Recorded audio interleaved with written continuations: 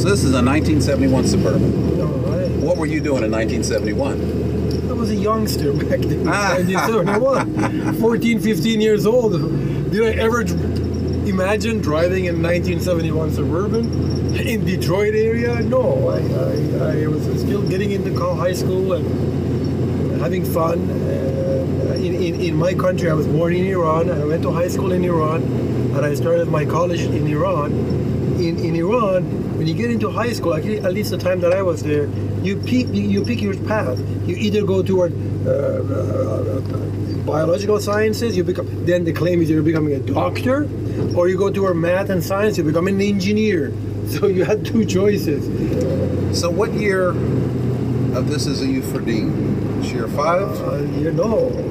Year 7. Year 7, I wow. think so, 7, because I started 2011, February of 2011.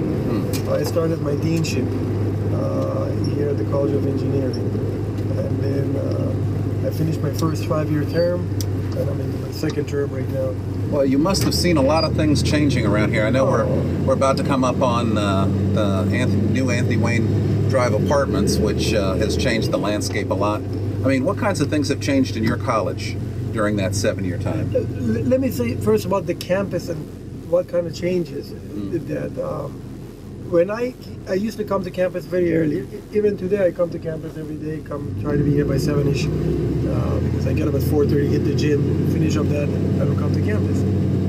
When I used to come to campus that early morning and so on, even till noon, this area was dead. Nobody, no cars, no human beings. There were no classes. You didn't see people walking around with a backpack and coffee in their hand, or jogging, or pushing strollers, and so on. And now it looks like a real campus. And now, when I came from Michigan State, and you could see the campus there every time between classes in the morning and so on. Crowds of students are going from one class to another class. And here is becoming like that. Yeah. It's pleasant to be here.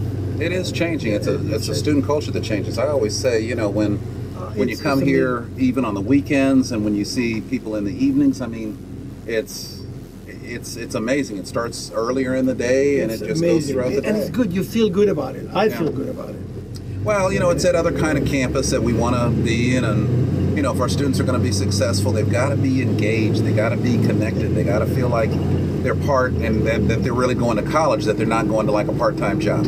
Good thing about College of Engineering, we have many student organizations. One thing that really attracted me for this job, becoming dean of this college, had to do with alumni, student organizations. They're live, they're active, they're engaged, they want to help us. Student organizations, they're outreaching to community, they're helping each other, tutoring each other. It's fun to see them, especially during the exam time. Each one of these student orgs, majority have their own offices. You see students are piling up in those offices, that they're getting help from their senior students in that program and so on. And that community building is beautiful. And I think adding that to what we have in residential, it makes it even better. What do you think would be like one or two things that you think truly sets our College of Engineering here apart? One is we are in Detroit, Right. and Detroit is a manufacturing. Detroit is where you can bring classroom exercises to real world practices. And that opportunity, it doesn't have to be in the form of internship or co-op only in the summertime, or you take a semester off and do that. You can do it while you're here. You can go do those kind of things in the daytime, afternoon, evening, take classes. Or some of those employers understand that this is a 24/7 type activities. They're giving you the times off to do a study for your exam and so on. So it's kind of like, building or connecting, bridging real world and the academic world. And what I'm trying to promote, because we have started a new program called Corporate Partner Program. What we are trying to do with the Corporate Partner Program is really trying to close the gap between what industry wants and what we are teaching. You have access to so many professionals that they can do part-time teaching for us or helping improve some of our activities. And we are doing that more and more of that.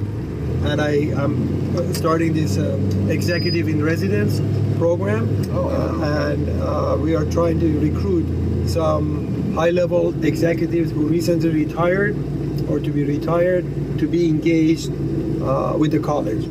I think, I've only been here for 3 years, and just seeing all of the changes, even in that short period of time, how we're growing and how we're really capitalizing on, both the opportunities for our students, but also being just a part of that rebirth of a city. It's all of those kinds of things that you're talking about, the connection with industry, the vibrant campus life. I mean, all of that has to happen for us to be the true, every great city that comes back, they always have an educational part. It's like the foundation, because you create these things that need an educated workforce. And so it's really cool hearing that in engineering, you guys are trying things that are out of the box. Community outreach and engagement for us really is embedded in what we are teaching. I can tell you from my perspective, it's been fantastic having you be the lead for the School of Engineering, the College of Engineering. I appreciate it. That there's just, you got to have an open spirit. Detroit and Wayne State have gone through some tough times.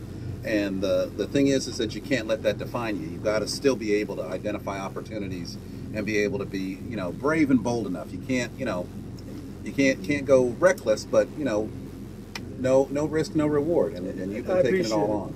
And you have to try it. And if it fails, take a credit, take a blame for that. But otherwise, really be creative. This is the way the higher education should be. That's right. And if one of the challenges of higher education is our culture and rigidity, we can't change. We don't want to change. Change is bad. But that is not the world is asking us to do. That's right. If you want to survive, you have to do different things. Well, thanks for keeping us on track. Thank you. It's good to visit with you. And great concept, great idea. Let's do that with the other cars.